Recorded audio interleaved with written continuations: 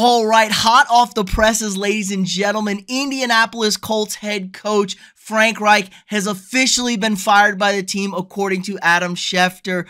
Big, kind of shocking news, honestly. I thought he would survive the season, but man, it's been a real tumultuous season after trading for Matt Ryan in the offseason, expecting a big year from the Colts. They've never really gotten their footing under them, and Sam Ehlinger being the starting quarterback the past 2 weeks after the benching of Matt Ryan have been an absolute disaster. So he is out in Indianapolis after a 40-33-1 record as a head coach, which is pretty good, but honestly, if you're a Colts fan, anybody who knows anything, it's been real disappointing, and it's not necessarily all his fault. He has never caught any breaks. He took over the job in 2018 after Josh McDaniels left the Colts high and dry. He was kind of the second, option there. Nobody really wanted him. He was coming fresh off a Super Bowl win in Philadelphia.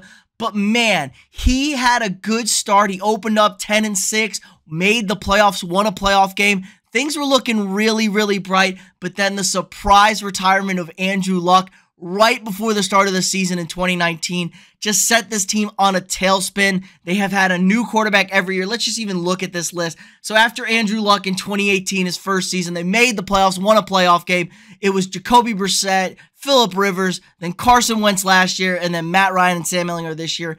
It's been a total train wreck. They've never been able to get the quarterback right. They've been really good, too good to get a good quarterback and not good enough to get into where they need to be. Only 2 playoff appearances from this team, and the second one was with Phillip Rivers, and they lost in the first round to the Buffalo Bills in a good game. But after 9-8 last year and losing in the last week of the season with Carson Wentz at the lowly Jacksonville Jaguars to not make the playoffs, it was just bad from the get-go. He was on thin ice. I thought Jim Irsay was going to keep him for the full season and maybe ponder they were going to be able to finally draft that young quarterback.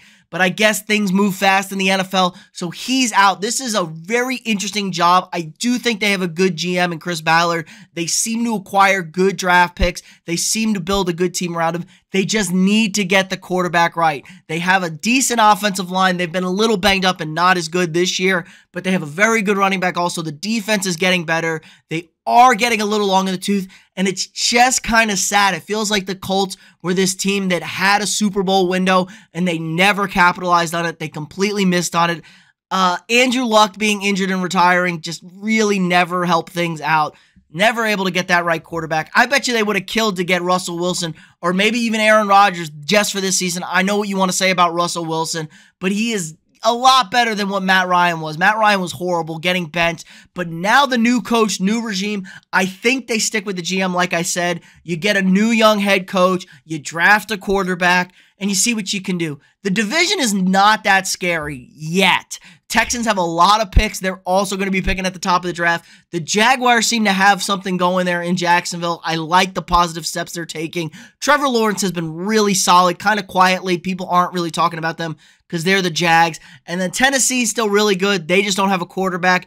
And Malik Willis playing the last 2 games shows he is nowhere close to being an NFL passer. So the window is open for the Colts to possibly turn this thing around relatively quickly, but kind of a surprise move. I like Frank Reich. He'll probably have a new job in the offseason. He'll be one of the hottest names to get hired. Look at LA. If the Chargers kind of fall off, I'm not a fan of Brandon Staley, and my man will actually have a quarterback to work with. So look for a team with a young quarterback that needs an offensive head coach that they can bring in, possibly do some stuff work. Hey, I wouldn't be so surprised here if he doesn't get a head coaching job and he moves over to maybe Chicago. People are starting to like what the Bears offense is doing. Maybe their OC gets a head job somewhere and Frank Reich comes in and takes over the offense with a young quarterback in Justin Fields, who's been very positive the last 3 weeks. He's been running like crazy, throwing the ball. So really interesting to see, but still kind of a shocking move. Jim Irsay is a little sporadic and kind of, tweets too much sometimes and makes rash decisions quickly. I mean, they wanted to keep Carson Wentz according to all reports, and Irsay wanted him out. We see how that went in Washington. Hasn't been that good for Wentz, and he's hurt now. So it just never came together for Indianapolis and Frank Reich. I feel bad for it when things like this happen, but still a good head coach. I think he should get a new job here in this offseason. So 2 head coaching vacancies already. We're only into week 9, Panthers and Colts. I'm expecting at least 5 to 6 more. We're going to see 7, 8, maybe 9 available jobs. A lot of interesting stuff in the NFL offseason. But let me know what you guys think in the comments below. Was this needed? Is Frank Reich a good head coach? Is he going to be able to get a new job? And what do the Colts do? You going to go get a new offensive guy, or you maybe going to go get a defensive guy as your head coach? Seems to be trending towards offensive guys. There have been a couple of defensive hires, but let me know what you guys think in the comments below. Again, like this video, subscribe to the channel if you're not already, and we'll see you all tomorrow.